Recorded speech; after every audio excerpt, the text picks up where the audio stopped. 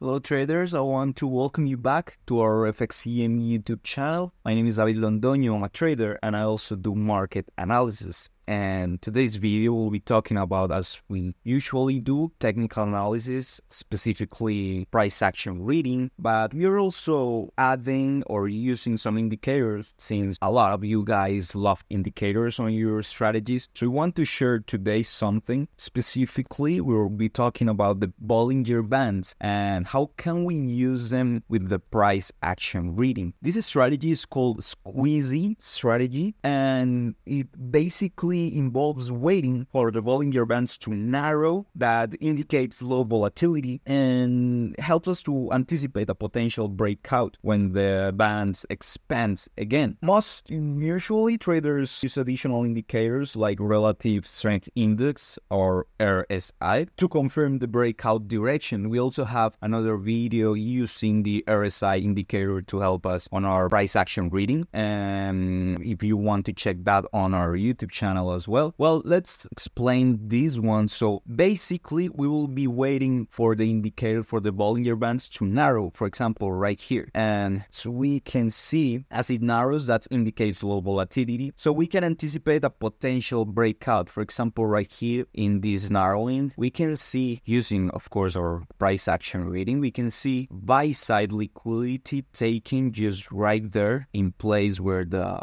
Bollinger Bands narrows match. We have that was taken inside fair value gap. We already had a change on the structure right here, correct? So we'll be expecting the price to go lower in order to attack these relative equal lower lows. So once we had this buy side liquidity taken, this fair value gap formed, and the Bollinger Bands indicating just right where it forms that the volatility was reducing and we could be expecting another breakout. And why will it be considered a breakout if we are going lower? Well, we also have to think in terms of time frames. So we can see right here that we have a little higher high movement and then we break again going lower low. Right here we are on a 1 hour time frame. On a 5-minute time frame, this could be considering bullish movement, and then we had the breakout, and again we had everything. We had the buy side liquidity taken, we had the fair value gap formed, and then we right here could be entering our trades in order to attack these lower lows. So this could be, remember, as I always say, these are not entries ideas, right? So just examples on how to use the different indicators with your own strategies, right? So right here we could be entering our positions in this zone with this movement right here as our stop loss, because since it narrowed right there, the Bollinger Bands, we could be thinking that this might be, until the sell side liquidity was taken, this might be secured to put our stop loss. So enter here, stop loss here, take profit there. Might be a 1.51 risk reward. It all depends on your strategy, of course, and the way you want to manage your accounts and so ever. And well,